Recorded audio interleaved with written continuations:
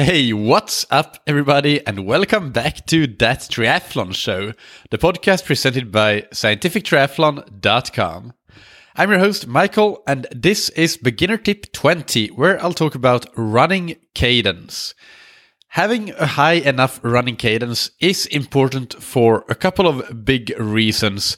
And the first one is that having a high running cadence or stride rate, steps per minute, whatever you want to call it, is that it avoids overstriding. I don't really care about whether you hit the ground with a forefoot strike, a midfoot strike, or a heel strike, point in case MEB heel strikes. But landing with your foot right underneath your hip, your center of mass, that is important. It reduces the risk of injuries quite significantly. For example, there was a research paper that was called Effects of Step Rate Manipulation on Joint Mechanics During Running, and they found that by increasing your cadence by 5 to 10%, you can greatly reduce the amount of impact forces that go through both your knee and your hip joints, for example. And overstriding is also a bit like running with your brakes on. So you can just simply think about it. Like if you have your leg go out in front of you and you land, then a force from the ground is going to come back through the leg and it will basically stop you from using the momentum to go forward as quickly as you could otherwise have. So both in terms of avoiding injury and going faster, you want to avoid overstriding, and having a high enough cadence is key to that. You simply cannot overstride if your cadence is high enough. And as I said, 5 to 10% increase in cadence for most runners seems to be achievable and beneficial, both for performance and for reduction of injury risk standpoints. So let's go to the second reason. It's related to the performance that I already mentioned through overstriding, but another factor that comes into how fast you run, how good you perform on the run, is that your running economy can improve with a higher cadence, since you'll get some free speed by bouncing back off the ground. When your cadence is high enough, you'll get that what's called elastic recoil. So your ground reaction forces that propel you forward, keep your momentum up without you having to do any extra work for it. So that improves your running economy, which essentially means that for the same amount of effort, you can go slightly faster when your cadence is higher. So that's about it for the performance and or the reasons that you want to maybe increase your cadence a bit. And to be clear, when I talk about different numbers of cadence, I'm talking steps per minute. So if you run at a cadence of 180, for example, it means you take 180 steps per minute, 90 with your left foot and 90 with your right foot. In other words, you take 3 steps per second at that cadence. 180 is often referred to as something that is like a magical target almost, that anybody should strive to be at. But it is not as simple as that, definitely not. This number comes from observations and studies at races and race pace running. And whether it's a marathon or a 1500 meter race, all elite runners seem to have at least 180 as their cadence at race pace in these distances, but up to as high as 210 for 1500 meter runners. So 180 is like the lowest possible race pace for an elite runner, it seems. But this does not mean that they have that high cadences at a normal, easy jogging speed.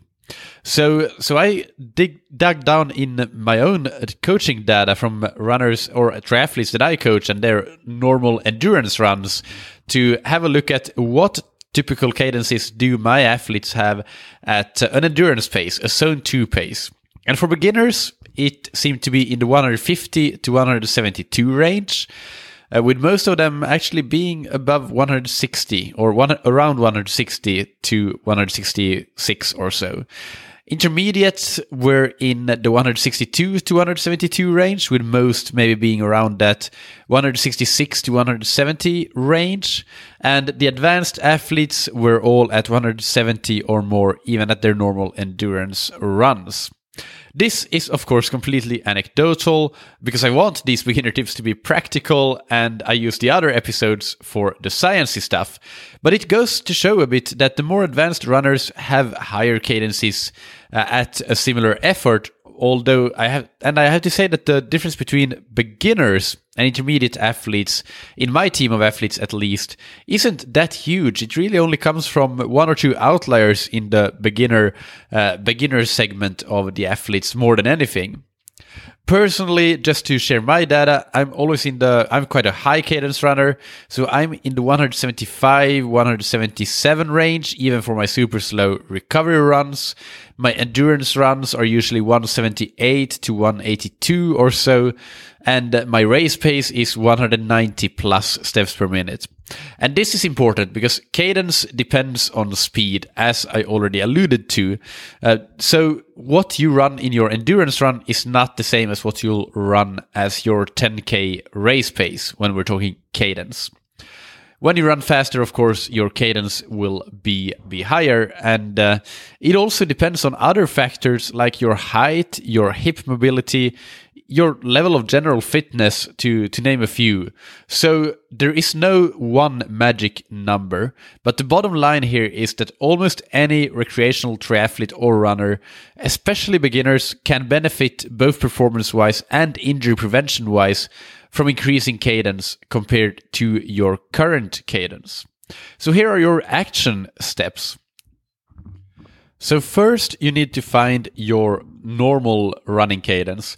And you can do that by just setting a time, like 20 seconds, and run that 20-second segment and count all of your steps, multiply by 3, and that's your cadence in steps per minute. So let's say that you count 58 steps for the 20-second segment. Then you would have a cadence of 58 times 3, and that would be 174, I believe. You can correct me if I'm wrong. When you find your current normal cadence, unless you are at a normal endurance zone 2 pace already at 170 or above, then I highly recommend practicing cadence to try to increase it to get there to 170 or more, up to as high as 5 to 10% more than your current natural cadence. But I do recommend keeping this increase gradual, so maybe increase your cadence by 2 to 3 steps per minute every 2 to 3 weeks or so. So a few tips finally on how to practice and increase your cadence.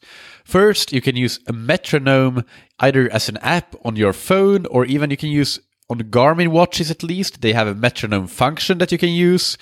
So use the metronome while running, either continuous runs, or you can do cadence intervals, which I actually recommend doing first. So let's say that your current cadence is 160, and you want to now increase it to 163 over the next 2 weeks. Then you would set your metronome to 163, and you would try to match the beep of the metronome when running. And you would do that for maybe 1 minute, and then stop the metronome, run normally for 1 minute, and then go 1 minute with the metronome again.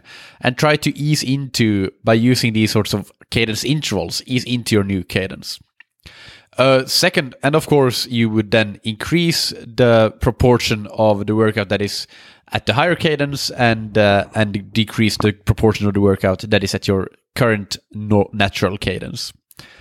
The second tip for practicing cadence is to practice on the treadmill. So that allows you to maintain a constant speed. So you wouldn't change the speed of the treadmill, but you would then try to, again, starting by using intervals, do intervals of significantly or a bit higher cadence than your natural cadence, and then maybe go back to your normal, but then again, during an interval, do a higher cadence and use that sort of training to practice. And finally, fast running and intervals in general, they can also be used to improve cadence just by including them, especially if that's not something that you do at the moment. Because running fast, that will, as I said, make you use a higher cadence, which may over time transfer to some extent to your easier running.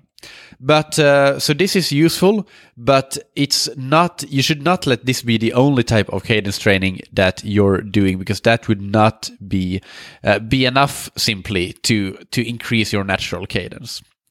So to sum up what we talked about today, cadence is important, and increasing cadence can improve your running performance and reduce risk of injury, in particular knee and hip injuries. You can usually, if you're like most athletes, safely increase your cadence by 5 to 10% compared to your current natural cadence, and you should do that gradually over time. And the way to increase your cadence would be to first find out where you are, then set goals and intermediate goals, like for example, increasing by 3 steps per minute over the next 2 weeks, and then go on like that until you have hit your ultimate target. And you would practice cadence by doing cadence intervals and slowly transition them into continuous runs at that higher cadence. You would use a metronome app or your metronome functionality on your Garmin or a treadmill to do those intervals, and also fast running or fast intervals in general to make it easier to maintain a high stride rate. I hope that you enjoyed this beginner tip. I'm recording it from a great training camp in the Algarve in southern Portugal. I am very allergic, so my voice is a bit cracked, and it will be for some of the other episodes as well. It's an allergy that I can't seem to shake. It's a very bad year. I haven't had allergies like this in years, but now it's hit me like crazy. And this is the second bout of allergies that I have. And both of these bouts have gone on for a long time. So I really hope that I'll get rid of it soon. But training is going well, no injuries, and we've had some amazing cycling here in the Algarve on the training camp.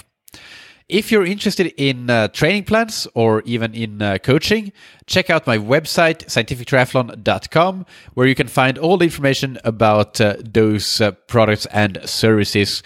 And you can, of course, email me if you need more info or if you have feedback or suggestions for future beginner tips. My email is michael@scientifictriathlon.com, and Michael is spelled with a K. Thank you, as always, for listening. Keep training smart and keep loving triathlon.